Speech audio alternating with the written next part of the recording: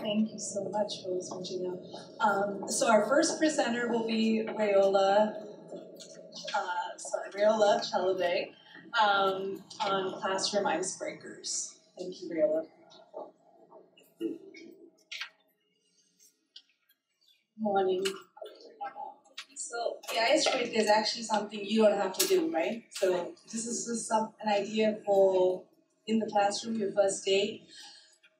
This icebreaker is kind of building off what Carlos just mentioned about labels and stereotyping.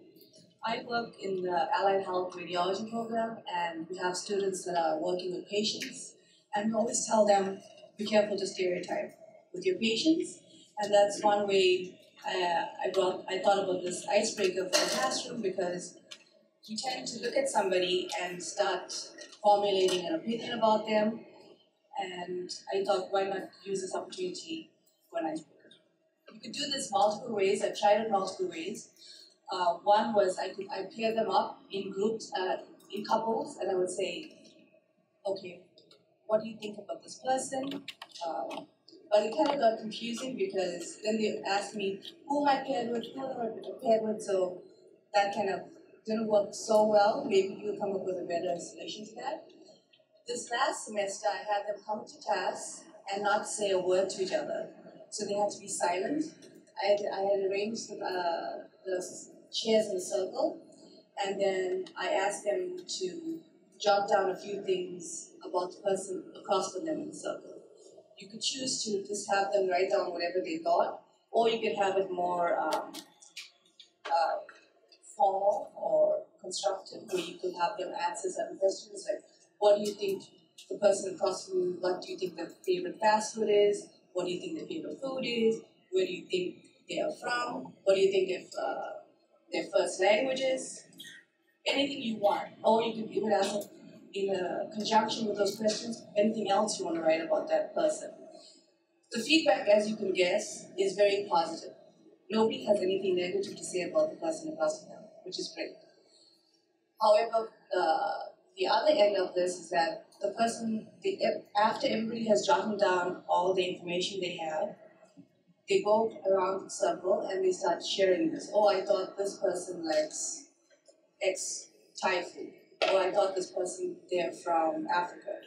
I think their first language is English. That's great.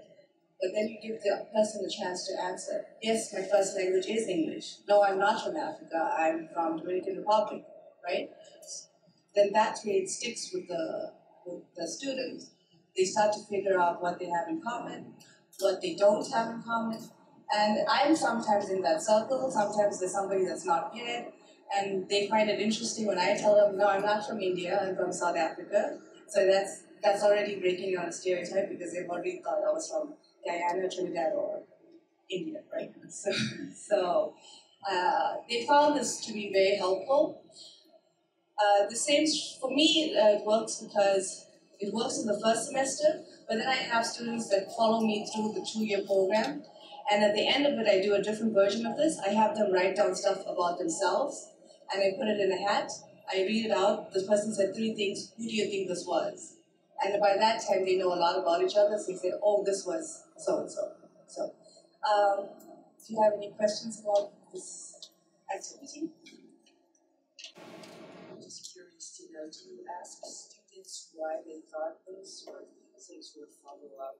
They actually, for that assumptions. yes, so they're actually very quick to say, oh, I thought this because of that. So they sometimes do it themselves. They will say, I thought that person's favorite color is blue because they're wearing a blue t-shirt. Or I thought their favorite food might be whatever it is. Sometimes they answer, but sometimes I ask them, why did you think this? And then we'll talk about, you see why stereotyping is not always correct. Because sometimes they are positives and sometimes there's negatives to this. So the discussion part becomes very interesting, because then they learn about certain biases that they might have or certain thoughts that they might have.